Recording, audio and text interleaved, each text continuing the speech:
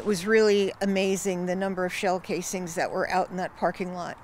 One of the officers on the scene said he had been a GPD officer for 20 years and had never seen so many bullet casings in one place. They owe it to their patrons and they owe it to their neighbors to operate in a safe manner. And they're not good neighbors at this point, and they should be grateful that nobody was killed last night.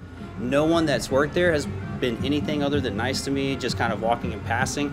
But at the end of the day, it's like, I don't care how nice you are. I care that your business is bringing gunshots right outside of my business. So it's one of these things where I go, what are you going to do about this?